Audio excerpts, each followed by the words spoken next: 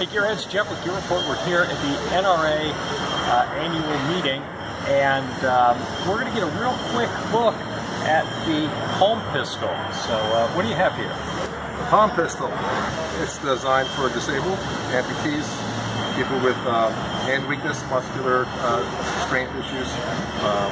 It has two independently operable grip safeties. Squeeze both to close the action. You have a cock striker indicator and a loaded chamber indicator. It has a grip assist ramp, which when placed on the bench, holds it up off the table so easy to grab and late at night. It's ambidextrous and bilaterally symmetrical, doesn't matter which way you grab it. It has a trigger on top and bottom, two different size back straps, a military 5/8 by 24 thread, Picatinny rail, an optional laser designator, can be fired with the thumb. We hook your safeties fire like that. Cock the action, close it. You can push the bottom trigger like that. Or for half the force, it's normally 8.6 pounds, so you can push both triggers together for 4.3 pounds. It has a strike bezel. It's for a DNA collector. Barrel extension to help someone with weak hands close the action against the ray. And the Picatinny rail for mounting the laser.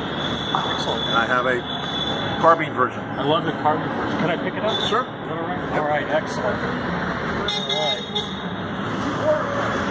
It's operated the same way. So you push the release on this side? Right there, I'll give a quick demo here. Yep. You push the latch. Ah, there it is. You got it. Squeeze both grip safeties to close the action. And then here, both your middle and ring finger, like this. Lift up and push, or you can push from here. Push the bottom trigger up. Has an optional folding stock mechanism. And a key mod Picatinny rail attachment for a Harris bipod. So that can go on someone who's wheelchair bound. Put that in their lap, they can wheel. Goes in a backpack. Small game, hunting, competitive target shooting, and blinking. What round does it shoot? 38 special.